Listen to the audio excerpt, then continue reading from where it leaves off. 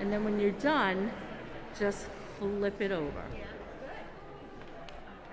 So, real quick, where is the word? This one.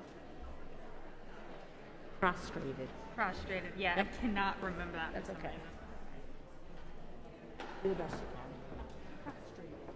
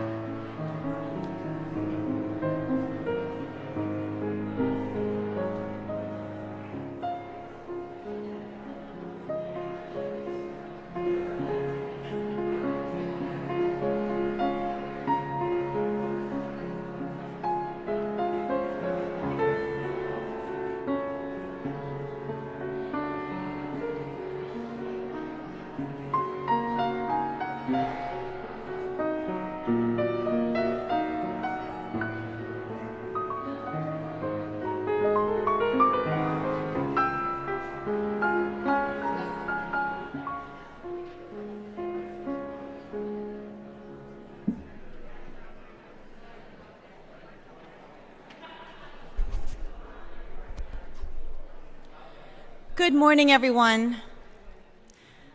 On behalf of our pastor, Father James Mannion, our associate pastor, Father Bob Scheckenbach, Father Fitzgerald, our faith formation director, Louise DiCarlo, and our administrative assistant, Joan Marie Zipman, a warm welcome to our confirmandi, family, and friends to the parish of St. James as we celebrate the sacrament of confirmation.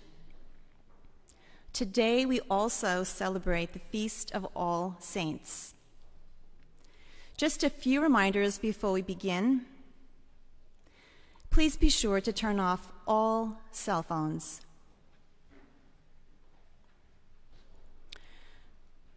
For everyone's safety, you must wear a mask covering both your mouth and nose at all times. Those who are not wearing their masks properly will be asked by our ushers to leave the assembly. Please remember to remain 6 feet apart in the pews and when walking in the aisles. When receiving communion, please open both hands with arms extended so that the host may be gently dropped into your hand to avoid direct contact. Thank you for your cooperation. We will begin shortly.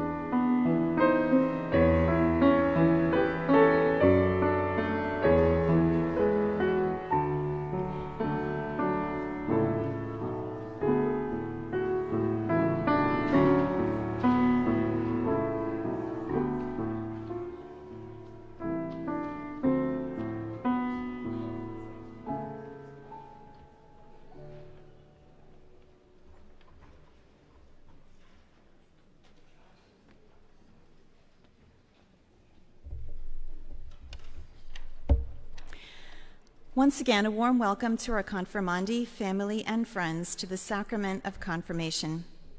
Presiding is Father Bob. Please rise as we begin our celebration.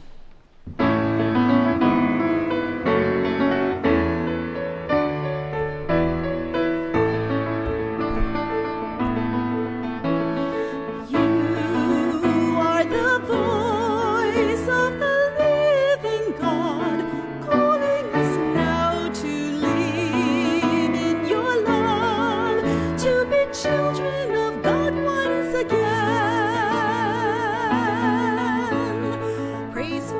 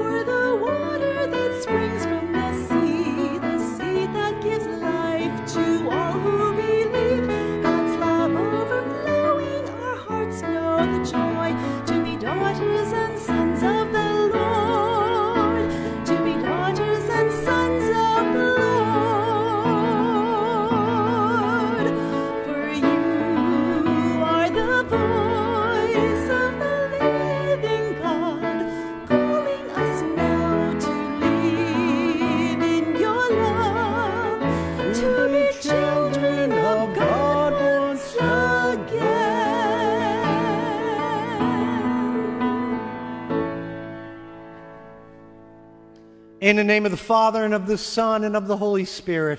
Amen. The Lord be with you. And with your spirit. We gather here this morning to pray together so that our prayer with each other can nourish us and nourish our faith. That's always the proclamation I make when we pray together for our Sabbath. To remind us that we're not here to pray by ourselves and we happen to just be in the same building, but there's something very specific for us as Catholic Christians about praying with each other on the Sabbath. It nourishes us. It's the way, one of the ways that God builds us into himself, into his body. And we celebrate today as well this Feast of All Saints, and of course, the sacrament of confirmation, the conferral of the Holy Spirit, the completion of your initiation into the church. And that's a piece that should probably not be lost. This isn't the end of something. This is actually the beginning. Our initiation process is a process, and it's in stages. This is the last stage of the initiation. So you're starting your membership today, not finishing it. You're beginning your membership in this body today. And what is linked to that is this empowerment by God and the celebration of that inside of us. And we celebrate people in the feast today that have done that. We don't just invite spirits to come. We celebrate our champions today who have names and faces and histories and stories. People who have been imbued with God's life and breath and have lived that out. And that's our hope for all of you today being confirmed. So we begin as we always do, by recalling this great capacity we have for God, and always recognizing at the beginning of this prayer that there are things that get in the way, and we ask God to remove them. Lord, have mercy. Lord, have mercy. Christ, have mercy. Christ, have mercy. Lord, have mercy. Lord, have mercy.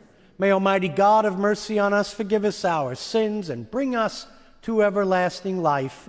Amen. Let us now together reflect on the mystery of our God as we give glory and praise to our God. Glory to God in the highest, and on earth peace to people of good will. We praise you, we bless you, we adore you, we glorify you. We give you thanks for your great glory. Lord God, heavenly King, O God, almighty Father, Lord Jesus Christ, only begotten Son, Lord God, Lamb of God, Son of the Father, you take away the sins of the world, have mercy on us. You take away the sins of the world, receive our prayer. For you are seated at the right hand of the Father, have mercy on us. For you alone are the Holy One, you alone are the Lord, you alone are the Most High, Jesus Christ, with the Holy Spirit, in the glory of God the Father. Amen.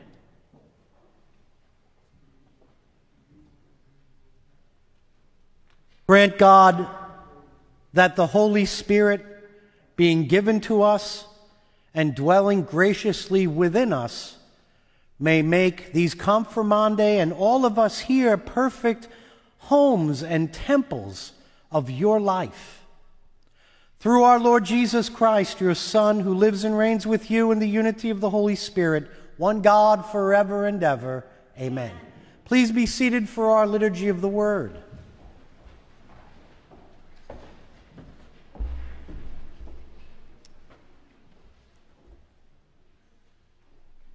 A reading from the book of Revelation. I, John, saw another angel come up from the east, holding the seal of the living God.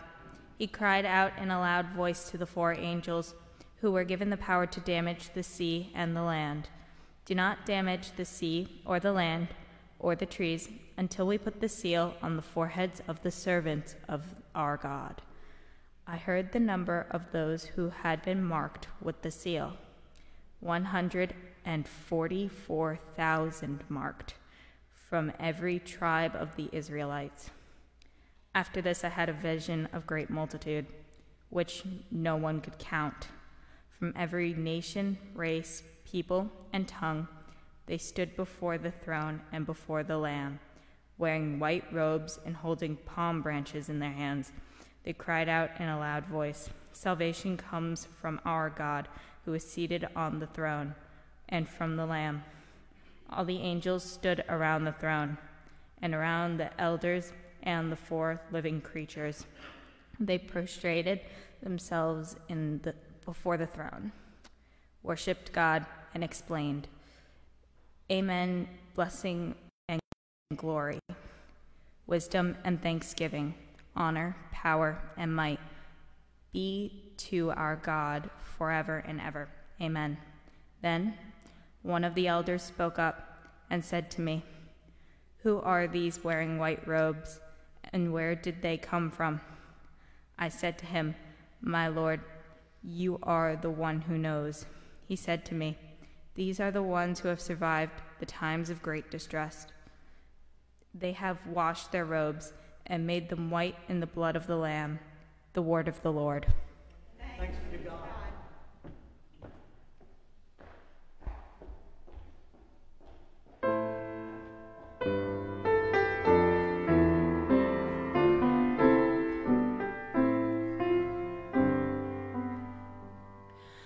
Lord, this is the people that longs to see your face.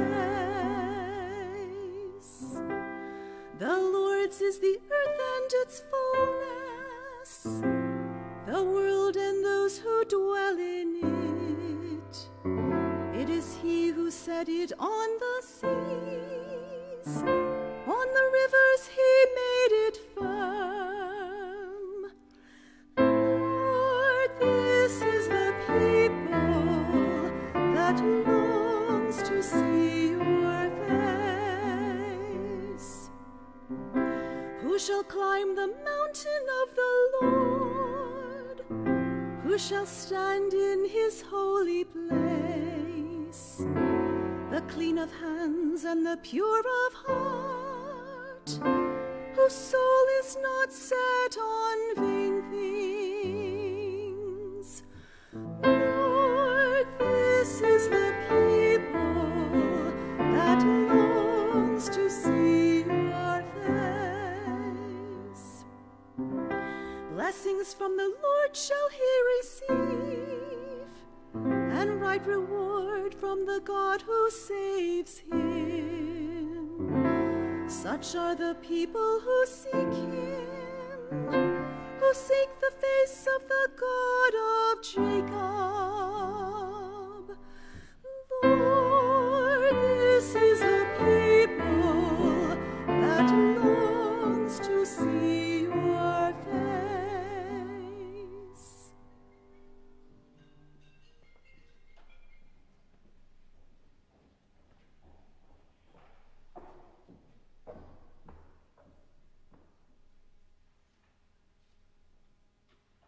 A reading from the first letter of St. John. Beloved, see what love the Father has bestowed on us, that we may be called the children of God. Yet so we are. The reason the world does not know us is that it did not know him. Beloved, we are God's children now. What we shall be has not yet been revealed. We do know that when it is revealed, we shall be like him, for we shall see him as he is. Everyone who has this hope based on him makes himself pure, as he is pure. The word of the Lord. Thanks be to God.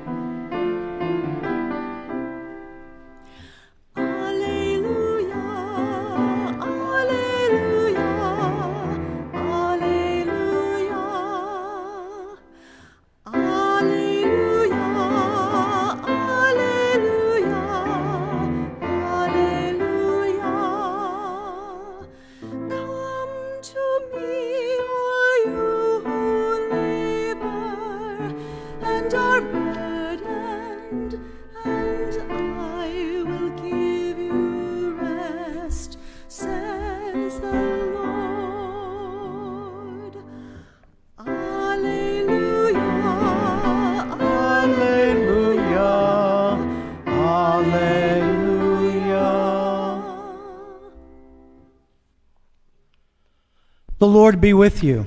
And with your spirit. A reading from the Holy Gospel according to Matthew. Glory to you, O Lord.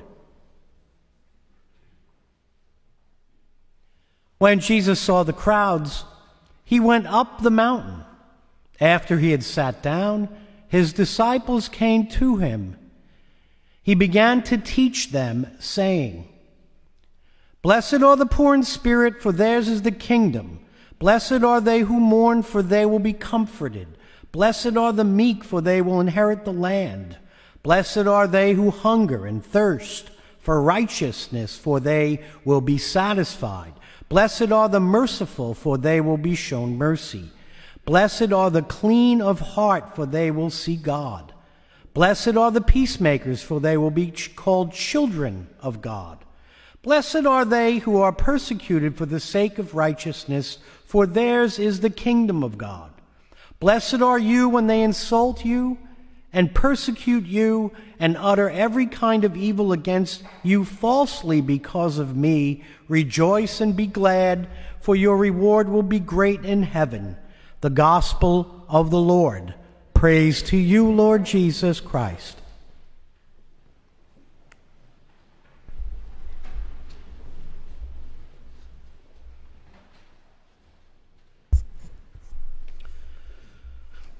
So we have the sacrament of confirmation, the conferral of God's Spirit, of the Holy Spirit. We have the Feast of All Saints and everything that that means. We have the reality of being children of God is a big part of the theme for this feast. And not least of all, we have this section from the Gospel of Matthew, which is referred to as the Beatitudes.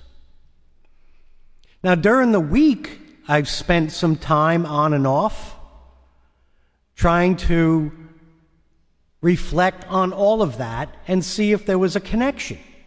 Surely a sign that I need to get out more, if nothing else. But I did. I put some time in. And there really is. And I didn't have to stretch it. I can pretty much connect all of them by asking those to be confirmed one simple question. And it's really a question we should all ask ourselves, regardless of how old we are. But in terms of beginning your membership into our faith and into our church and into our parish, I'm going to ask this one question, and it really does sum up everything that's going on here today. What kind of person do you want to be? What kind of person do you want to be? Who are you and who do you want to be? And that pretty much sums up everything that I had just pointed out as a part of today.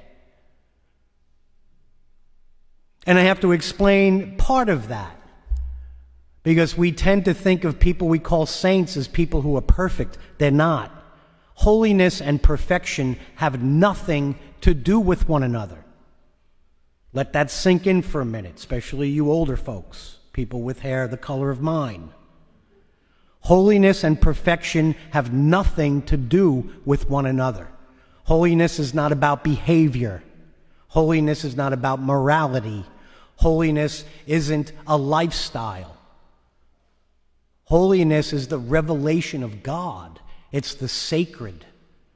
It's the mystery we try to live in, and sometimes we encounter it.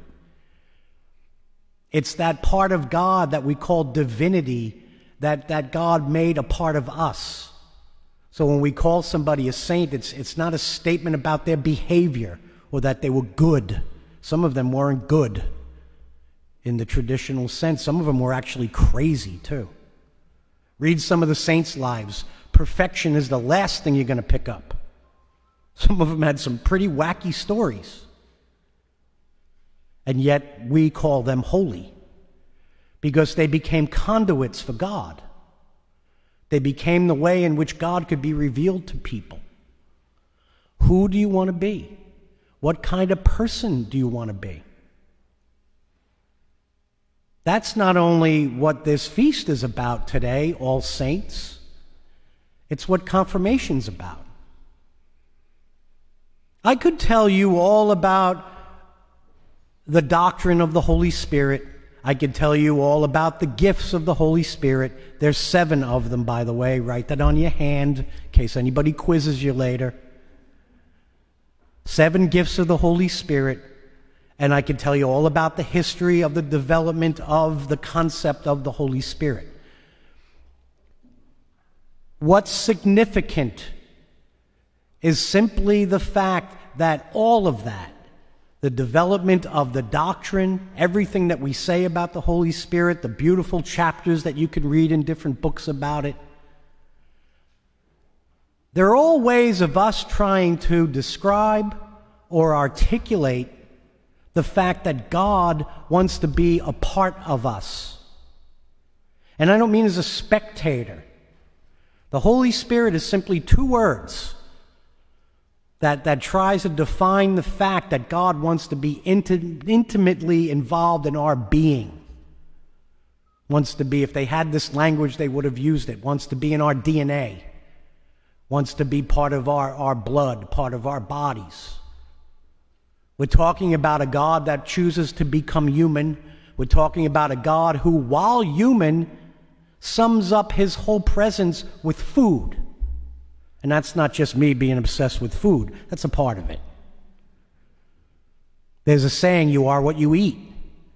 That is not lost on the early Christians and on Jesus himself, who equated the simple meal of bread, unleavened bread, bread that doesn't even rise, this simple meal of bread, and there would have been herbs and maybe some dried fish. They equate that with God wanting to be a part of us. You are what you eat. God's presence becomes a part of our bodies.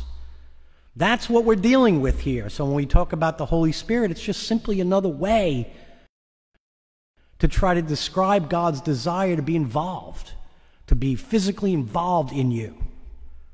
Here's the thing, however, it's never going to be against your will. Ever. So if you don't want it to happen, it never will. God will step aside. Never be against my will, never be against your will. That's where these so-called Beatitudes come in. And the translation really isn't that great. It says, blessed are the poor, blessed are they who mourn, blessed are the meek. It really goes more like this. Oh, may the blessedness be on the poor. Oh, may the blessedness be on, or the blessedness is upon the poor. The blessedness is upon the mourning. The blessedness is upon the meek, the merciful, the peacemakers. See, it's not a reward and punishment, these Beatitudes. It's not, oh, I behave this way and I get rewarded. It's about openness. It's about openness because it'll never be against your will. Being a conduit for God's presence, being a conduit for the holy, becoming holy, will never be against your will. The more open we are to it, the more it happens. We don't have to make it happen. We don't have to earn it. It's like the love that you receive from your parents. You don't have to earn it. You don't have to deserve it. You don't have to be worthy of it. Doesn't mean they're not disappointed sometimes. Doesn't mean they don't have to draw lines. But their love is unconditional. There's no conditions to it. You don't have to make it happen. Babies don't have to make their parents love them. If they did, it would be a pretty horrible world. And that's exactly what these Beatitudes are getting at. That we will be as filled with this Spirit, we will be as filled with this presence of God to the extent that we can be open to allowing it to come through us. I'm blessed not because I did this and I'm receiving a reward and the blessedness is my reward. I'm blessed because I've opened myself up to it. So I'm going to be consoled to the extent that I can console people. If I can console you, then I'm going to be open to being consoled. It's that reciprocal sense of God that we hear every time we pray the Lord's Prayer. Every time we pray the Lord's Prayer. Forgive us our trespasses as we forgive those who trespass against us. I will be as forgivable as I am able to forgive. So if I can't forgive you, I'm not going to let myself be forgiven. And more importantly, if I don't let myself be forgiven, there's no way I'm ever forgiving you. I will be as forgivable as I am able to forgive, and I will be as able to forgive as much as I am forgivable. And that's the same with each one of these Beatitudes. It's an openness, because God's Spirit is free and unconditional. God's life is free and unconditional. God's presence is free and unconditional. Now here's another thing about the Holy Spirit. As I said, has nothing to do with behavior. Holiness has nothing to do with behavior. It's becoming a conduit for the sacred. Holy Spirit's a bad translation. We have a disadvantage to the ancient Greek. They have a lot of words that we don't have good translations for. So the original word is from the Hebrew, and it means breath. It's ruha, and they make the breath noise when they say it, ruha. It's breath. When you go to the book of Genesis and read about the creation of humans, that's what God breathes in them, his breath, the breath of God. That gets translated into the Greek as pneuma, which means spirit, but still this sense of living breath. And then it gets translated really poorly into English as ghost. Remember that? Folks with my color hair and people with no hair? Ghost. Holy Ghost. Oof, what a horrible translation. And almost as bad, spirit. Not a good translation. What it's trying to get at is that concept of breath. Breath goes inside of you. Someone breathes in you, you have their breath in you.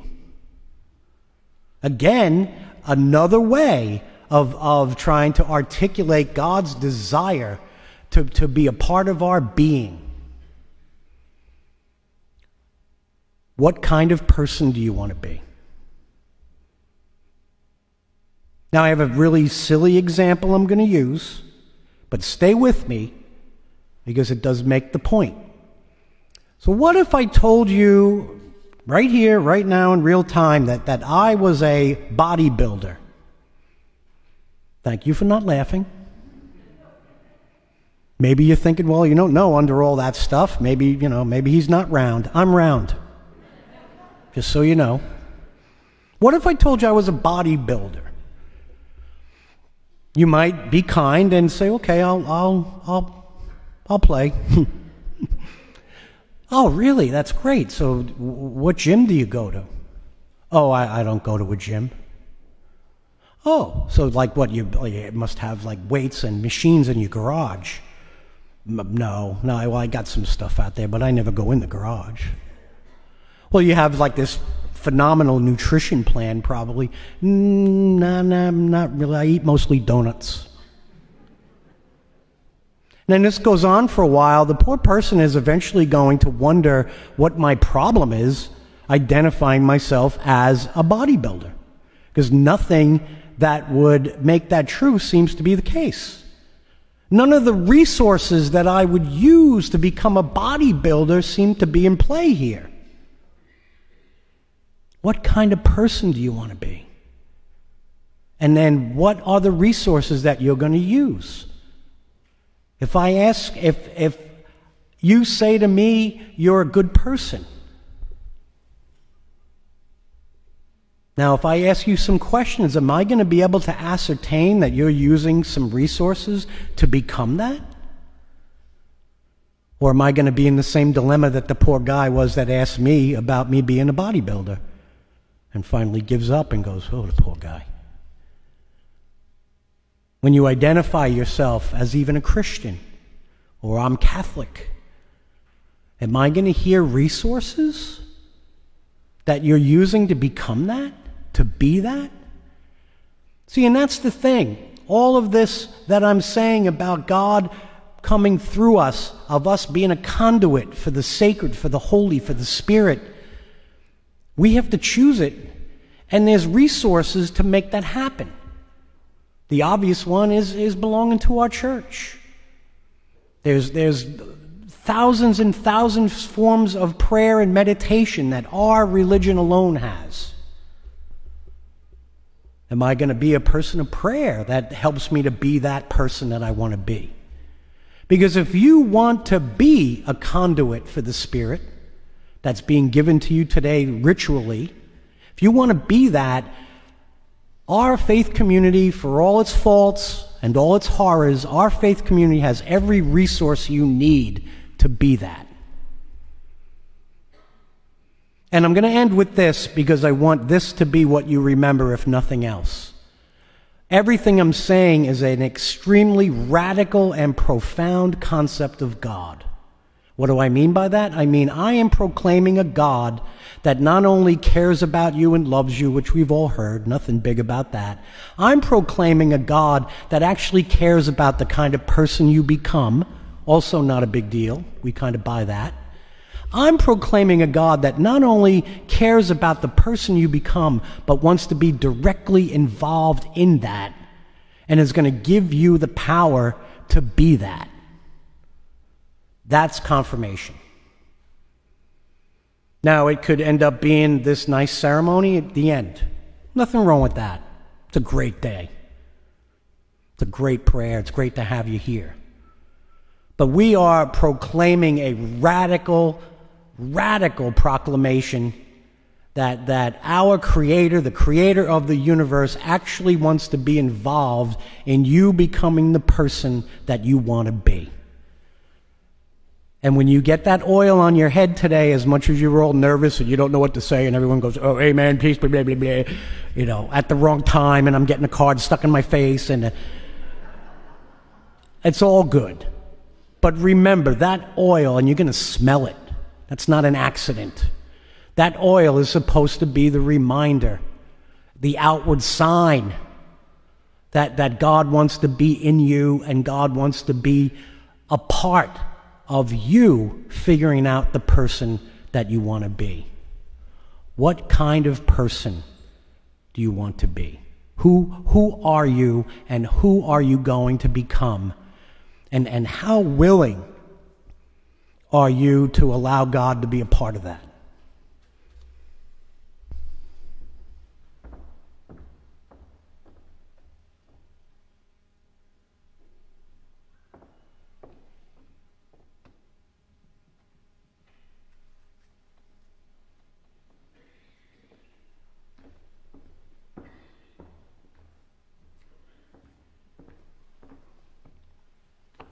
I invite you to please stand so that together we can offer our prayers and petitions in our prayer of the faithful.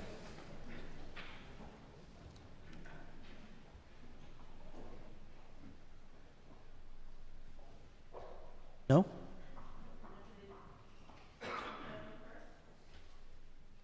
Okay.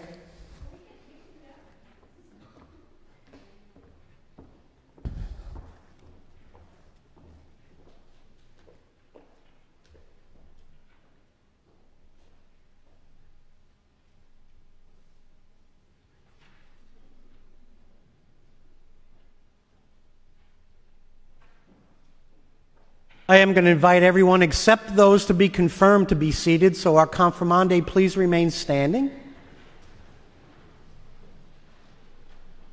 And I did forget that this part comes before our universal prayer, so I apologize for that.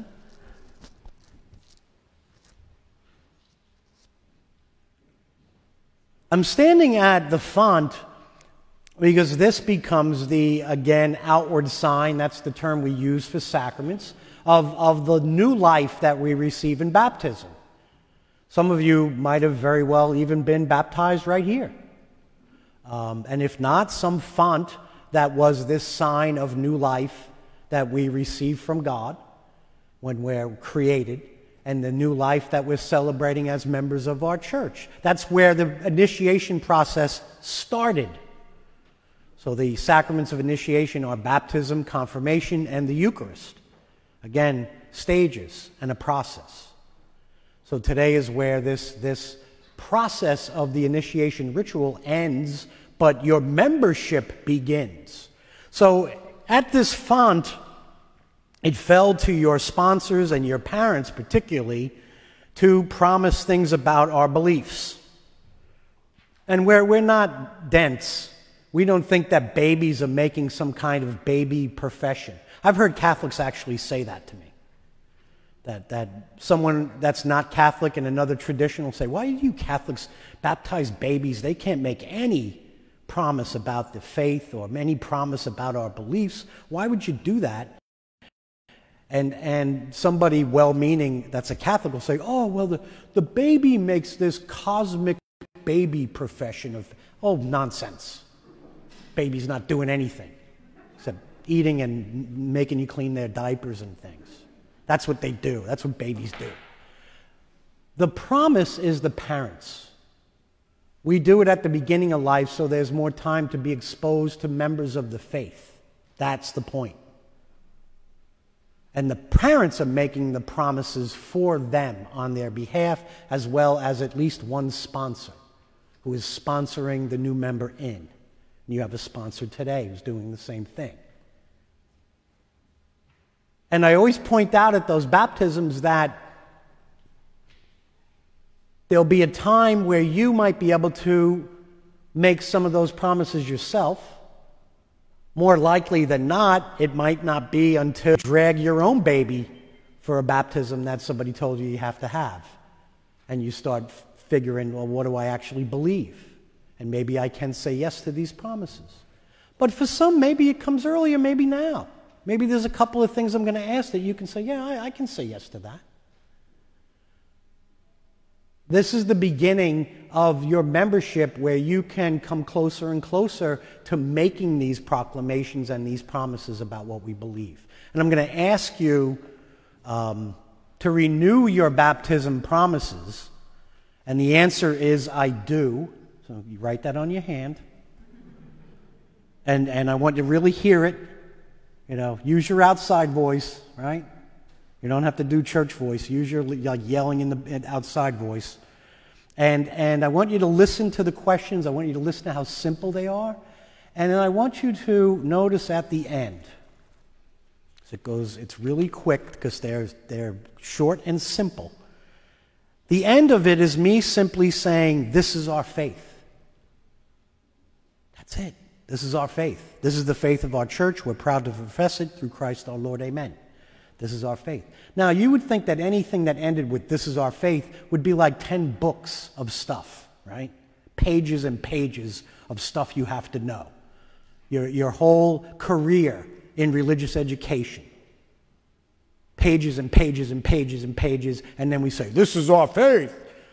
Well, listen to this, and if you do, please say, I do. Do you believe in God, the Father Almighty, creator of heaven and earth? I do. Do you believe in Jesus the Christ, his Son, our Lord and brother, who was born of the Virgin Mary, suffered death, was buried, rose from the dead, and is seated at the right hand of the Father? I do. Do you believe in the Holy Spirit, the Lord, the giver of life, who today, through this sacrament of confirmation, is given to you in a special way, just as he was given to the apostles on the day of Pentecost? I do. Do you believe in the Holy Universal Church, the communion of saints, the forgiveness of sins, the resurrection of the body to life everlasting? I do. This is our faith. This is the faith of our church. We're proud to profess it through Christ our Lord. Amen.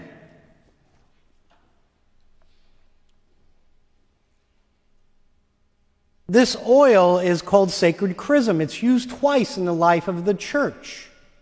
Once is for baptism / confirmation. Why the slash? Because you already had this put on you. Technically, and don't tell anybody, keep it a secret, but technically you were already confirmed when you were a baby. and it broke away throughout the centuries, and we use the same oil. It's only used one other time in the church, and that is to ordain ministers. So it's for initiation and ordination. That's not a coincidence. When people ask me, when did I become a priest, I tell them 1961. And they go, ooh. And then they start doing math on their fingers, and they go, wow, you look great. Well, thanks. I was baptized in 1961. That's when my priesthood started. That's when your priesthood starts. That's when we're empowered to live out what happens to us in this font. This is God's power to be the person you want to be. Now, when did I find out or decide that I wanted to make a living out of it? That was 1989, where this same exact oil was put on my hands. And I can still smell it and go back to that day. That's the point of the fragrance, to engage us. So I'm going to bring this oil over for us to use for the actual sacrament of confirmation, the conferral of the God's Spirit. And what goes along with the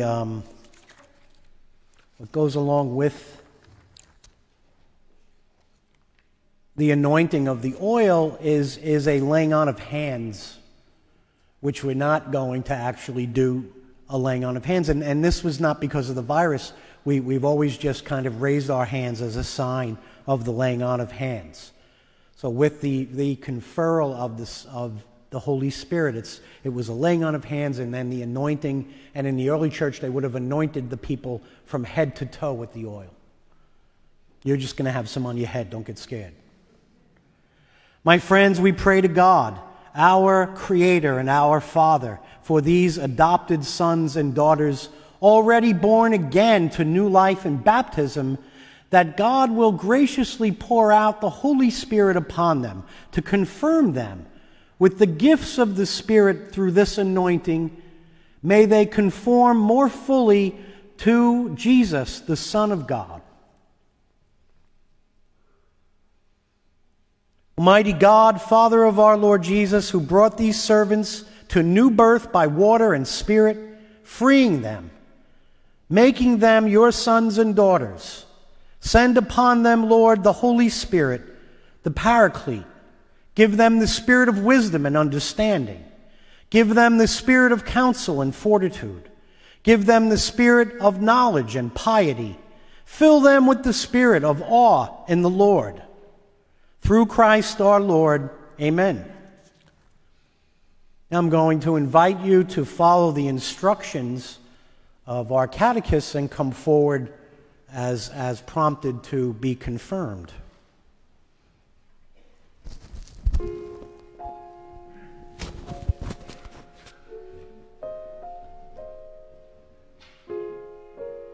Rose, be sealed with the gift of the Holy Spirit. Peace be with you.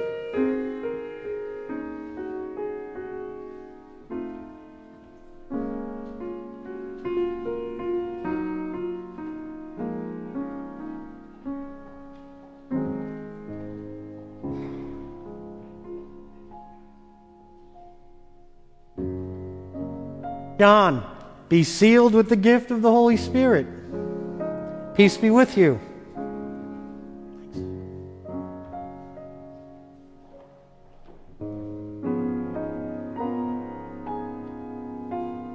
Catherine, be sealed with the gift of the Holy Spirit. Peace be with you. Thank you.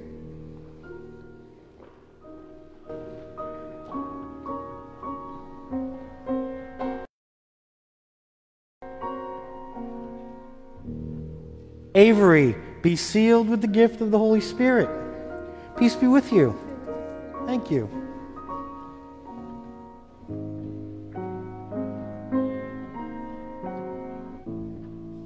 Esther, be sealed with the gift of the Holy Spirit. Peace be with you. Thank you.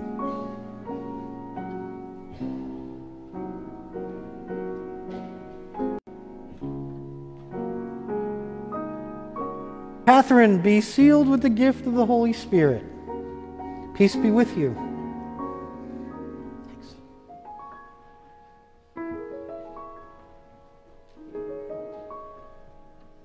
Grace, be sealed with the gift of the Holy Spirit. Peace be with you. Thank you.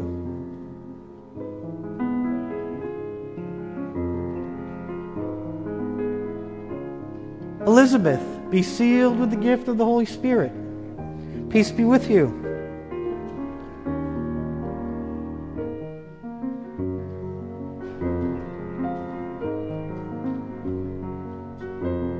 Alfonso, be sealed with the gift of the Holy Spirit. Peace be with you. Thank you.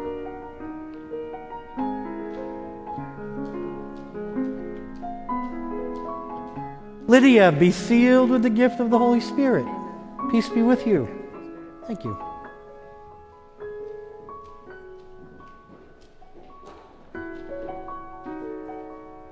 Grace, be sealed with the gift of the Holy Spirit. Peace be with you. Thank you.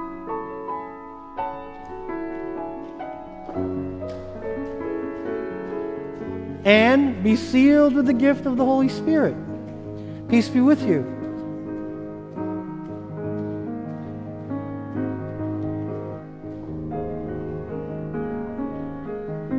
Diana, be sealed with the gift of the Holy Spirit. Peace be with you. Thank you.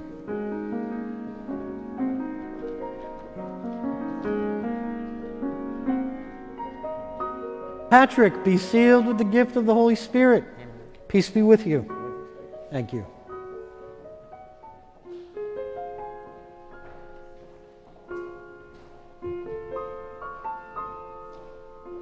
Anne, be sealed with the gift of the Holy Spirit. Peace be with you. Thank you.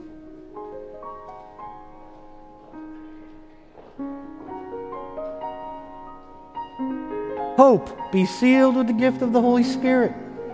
Peace be with you. Thank you.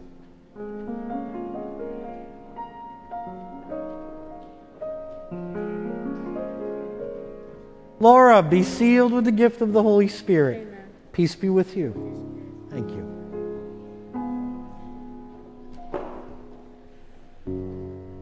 Marie, be sealed with the gift of the Holy Spirit. Peace be with you. Thanks.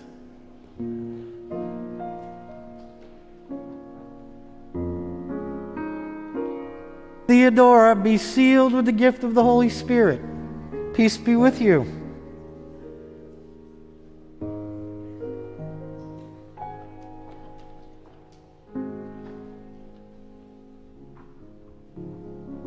Cecilia, be sealed with the gift of the Holy Spirit.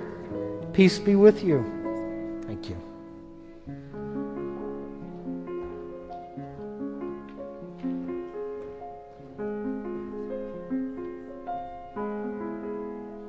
Robert, be sealed with the gift of the Holy Spirit. Peace be with you. Thank you.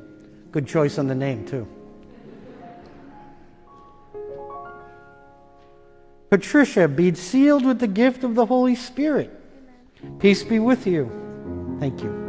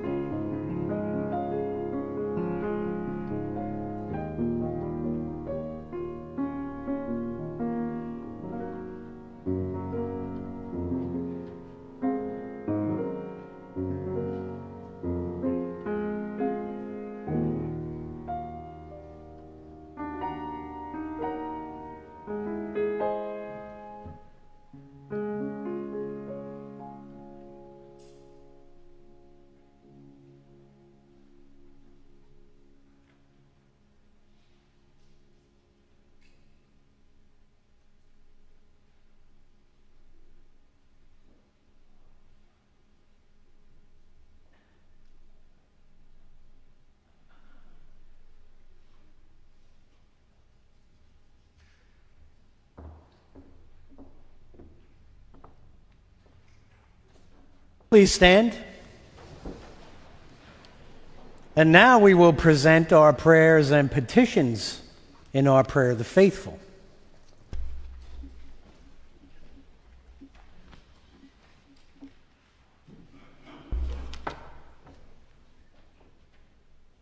My brothers and sisters, we humbly pray to God, our Creator and our Father, to be of one mind in our prayer today, just as faith, hope, and love, which proceed from God's Spirit, are one. Our response will be, Lord, receive our prayer. For all members of our church, that we may have knowledge to choose only what is right and to be faithful in our journey of salvation, let us pray to the Lord. Lord, receive our prayer. For the newly confirmed, that the gifts of the Holy Spirit will continue to develop in their lives, let us pray to the Lord. Lord, receive our prayer. For their parents and sponsors, that the Holy Spirit will become a renewed source of support for them. Just as they have been a source of support for the candidates, let us pray to the Lord. Lord, receive our prayer. For our community, that the Holy Spirit may refresh us through the inspiration provided by our candidates, let us pray to the Lord. Lord, receive our prayer.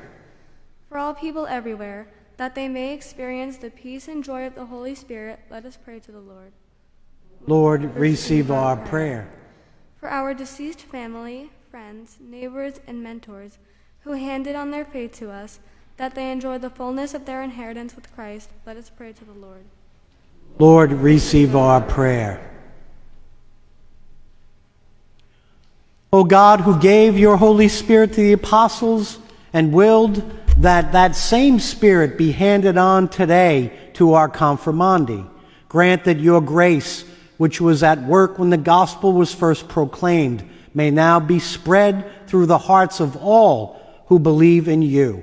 We ask all these prayers through Christ our Lord. Amen. Please be seated as we prepare for our liturgy of the Eucharist.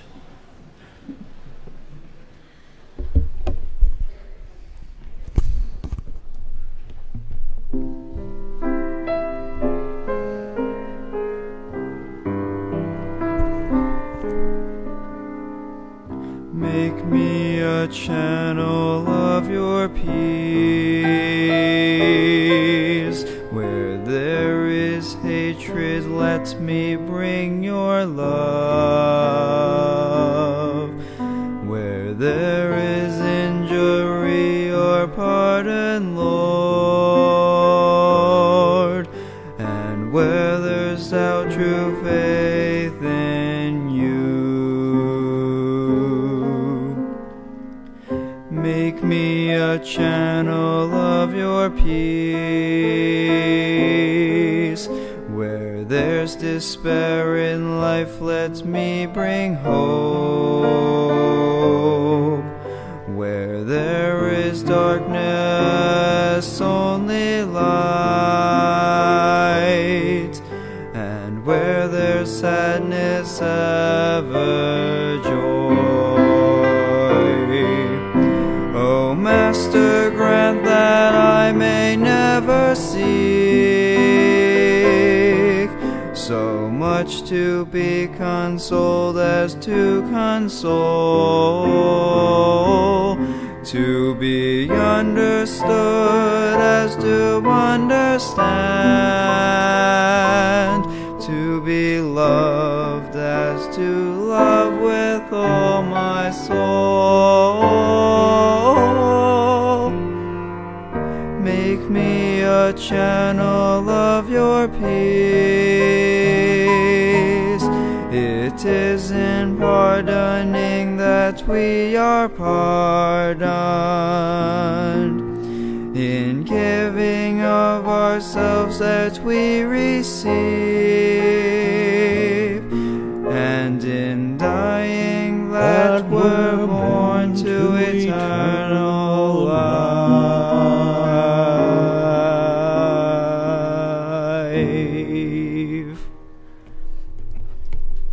Please stand, pray, brothers and sisters, that my sacrifice and yours may be acceptable to God, the Almighty Father.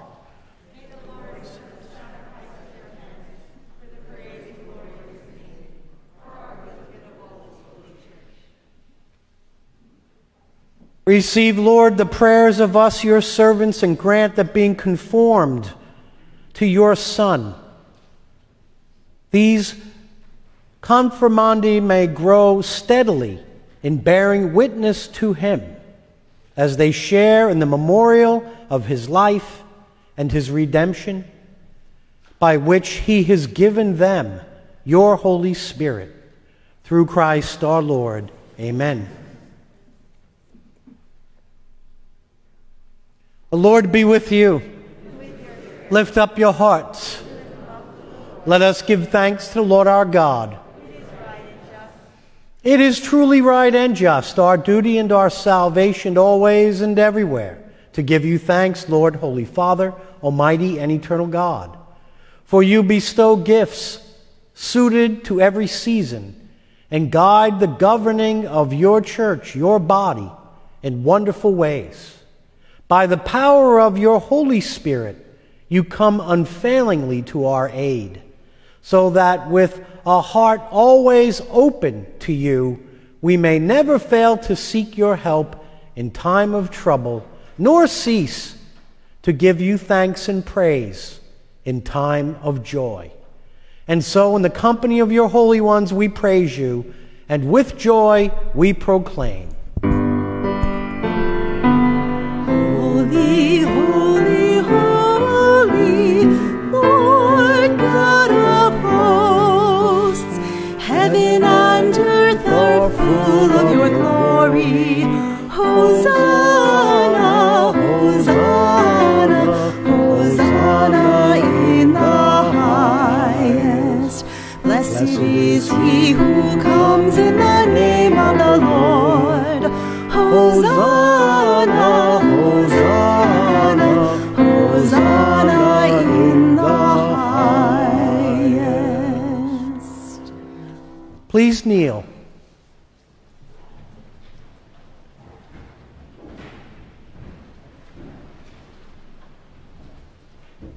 You are indeed holy and to be glorified, God, you who love the human race and who always walk with us on the journey of life.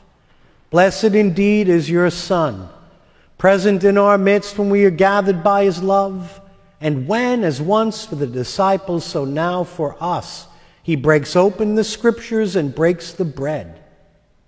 Therefore, Father, we ask that you send forth your Holy Spirit to sanctify these gifts of bread and wine, that they may become for us the body and blood of our Lord Jesus Christ. On the day before he was to suffer, on the night of his last supper, he took bread and said the blessing, broke the bread, gave it to his disciples, saying, "Take this, all of you, and eat of it, for this is my body, which will be given up for you."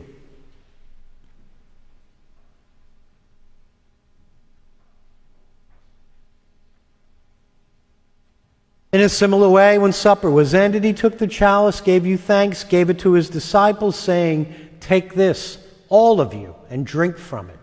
For this is the chalice of my blood, the blood of the new and eternal covenant, which will be poured out for you and for many for the forgiveness of sins.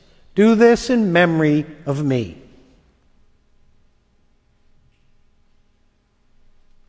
The mystery of faith.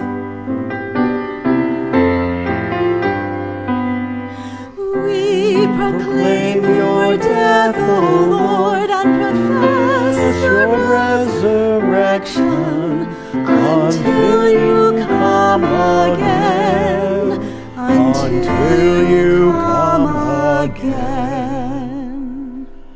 Therefore, Holy Father, as we celebrate the memorial of your Son, we proclaim the work of your love until he comes again.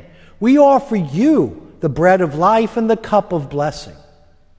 Look with favor on the offering of your church, in which we show forth the paschal mystery of Christ that has been handed on to us. Grant that by the power of the Spirit of your love, we may be counted both now and forever as members of your Son, in whose body and blood we have communion. By our partaking of this mystery, God, give us life through your Spirit. Grant that we may be conformed to the image of your Son. Confirm us in the bond of communion, together with Francis our Pope, John our Bishop, with all bishops, priests, and deacons, and with your entire people. Grant that all the faithful of the Church, looking into the signs of the times by the light of faith, may constantly devote themselves to the service of the gospel. Keep us attentive to the needs of all, that sharing their grief and pain, their joy and hope, we may faithfully bring them the good news of salvation and go forward with them along the way of your kingdom. Remember our brothers and sisters who have fallen asleep in the peace of your Christ, and all the dead whose faith you alone have known. Admit them to rejoice in the light of your face, and in resurrection give them the fullness of life. Grant also to us, when our earthly pilgrimage is done, that we may come to a dwelling place with you forever, in communion with the Blessed Virgin Mary, Mother of God, with blessed Joseph, her spouse, with the apostles, and with all the saints. We shall praise and exalt you through Jesus Christ, your Son. Through him and with him and in him, O God, Almighty Father, in the unity of the Holy Spirit, all glory and honor is yours forever and ever. Amen. Amen. Amen. Amen. Amen. Amen.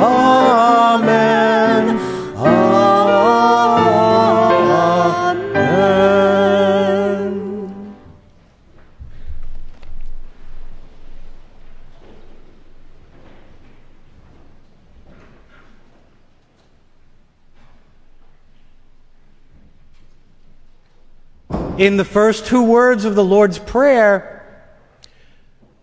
we're not always only calling God a loving parent, a father, a mother, but that implies that we are related. We're brothers and sisters. That's as much as important a statement as saying our Father, is that we're family. And even when we pray this alone, we don't say my Father, it's always our Father. And that's the relationship that your initiation births you into. That's what began at baptism and is completed today. The initiation into this family, into this relationship that is like family. So we pray together now the words that Jesus, our brother, gave us. At the Savior's command and formed by divine teaching, we dare to say, Our Father, who art in heaven, hallowed be thy name. Thy kingdom come, thy will be done, on earth as it is in heaven. Give us this day our daily bread, and forgive us our trespasses, as we forgive those who trespass against us. And lead us not into temptation, but deliver us from evil. Deliver us, Lord, from every evil. Graciously grant peace in our days, that by the help of your mercy we may be always free from sin and safe from all distress, as we await the blessed hope and the coming of our Savior, Jesus Christ. For the kingdom, the power, the glory are yours now and forever. Lord Jesus Christ, who said to your apostles, Peace I leave you, my peace I give you. Look not on our sins, but on the faith of your church. Graciously grant her peace and unity, in accordance with your will, who live and reign forever and ever. Amen. The peace of the Lord be with you always. And with your spirit. Peace be with you.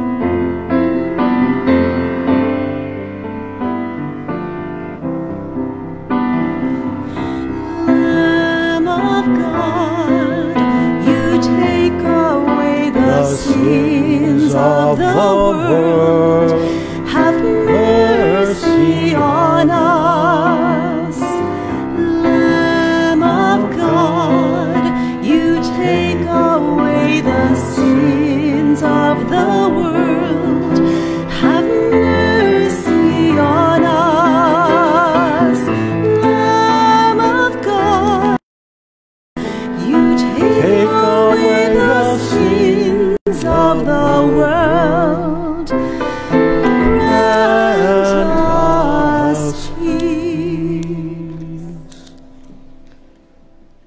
Please kneel.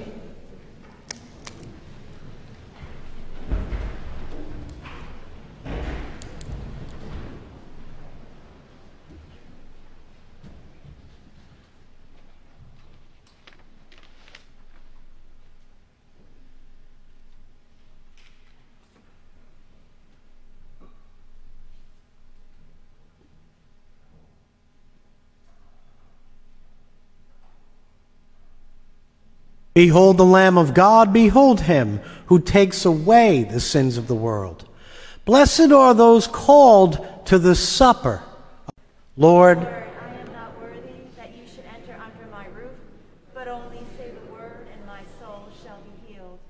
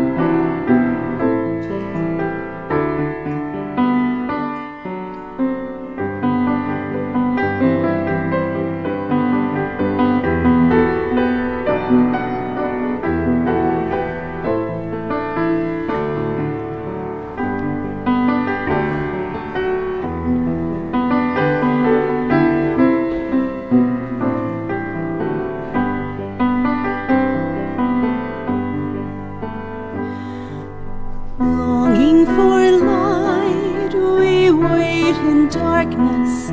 Longing for truth, we turn to you.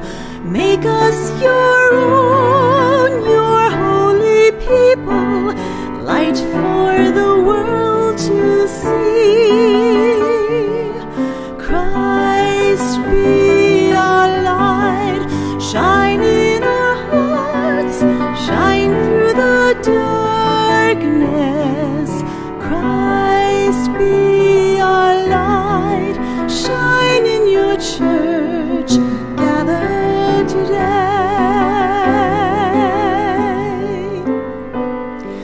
Longing for peace, our world is troubled. Longing for hope, many despair. Your word alone has power to save us. Make us your living voice. Christ be our light, shine in our hearts, shine through the darkness. Christ be our light, shine in your church, gathered today.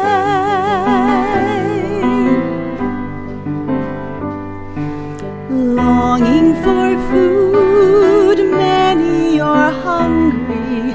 Longing for water, many still thirst. Make us your bread, broken for others, shared until all are fed. Christ be our light, shine in our hearts, shine through the darkness. Christ be our light, shine in your church, gathered today.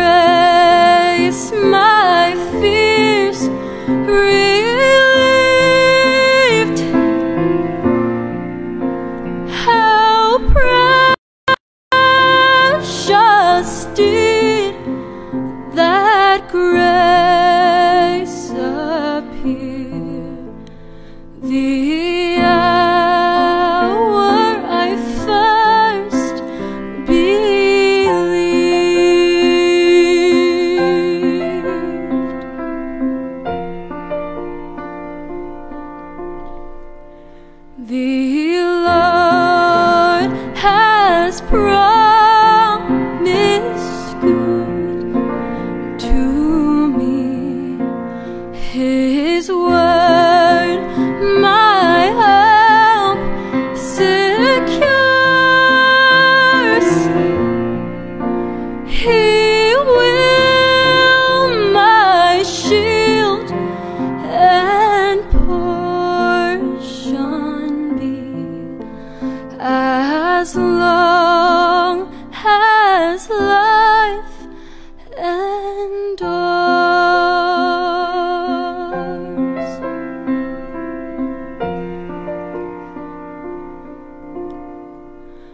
Through many dangers, toils, and snares, I have already come. 'Tis grace that brought me safe thus far, and grace will lead me home.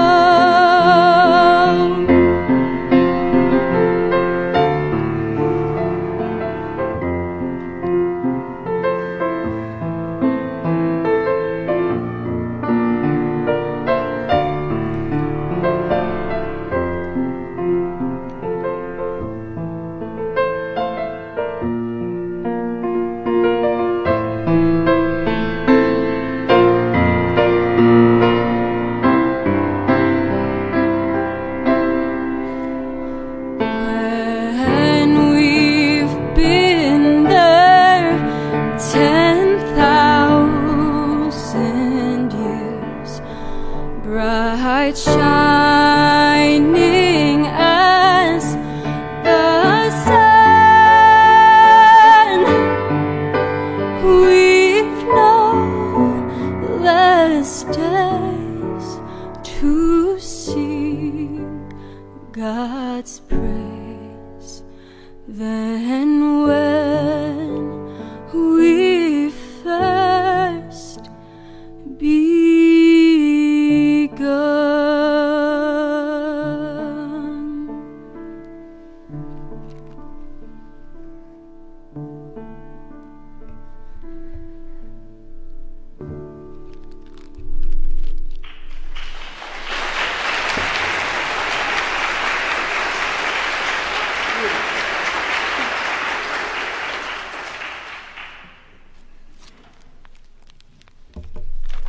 Please stand and let us pray.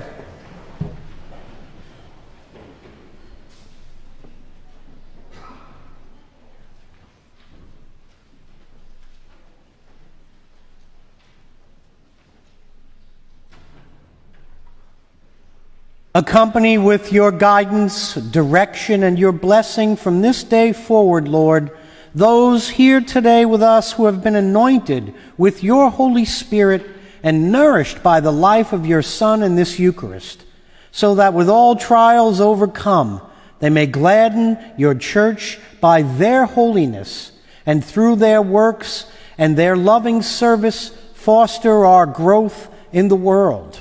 Through Christ our Lord. Amen.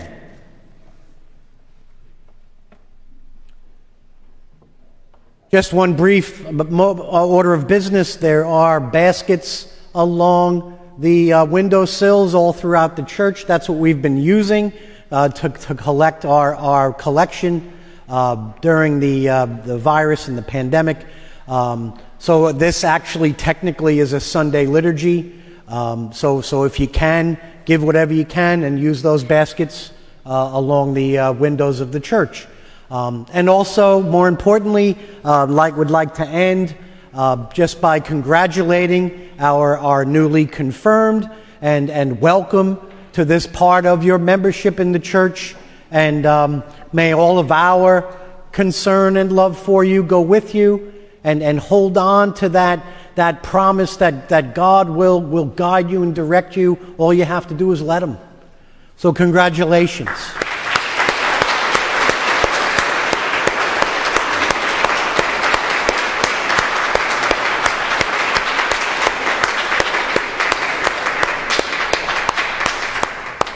The Lord be with you. Thank you. May Almighty God bless you, the Father, the Son, and the Holy Spirit. Amen.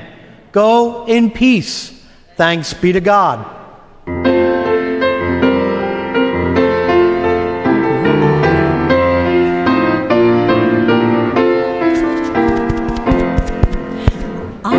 Alleluia, sing to Jesus.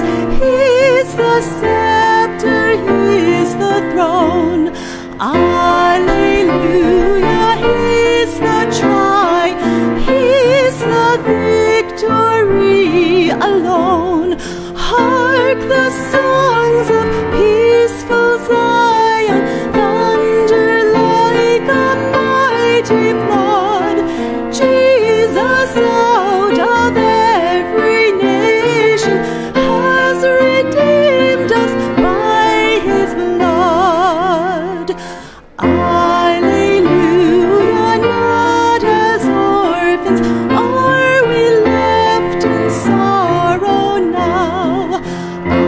Alleluia, he is near us, faith believes nor questions how. Though the cloud from sight received when the 40 days were o'er, shall our hearts forget his promise, I am with you forevermore. Alleluia, bread of angels, here on earth our food, our stay. Alleluia, hear the sinful flee to you from day to day.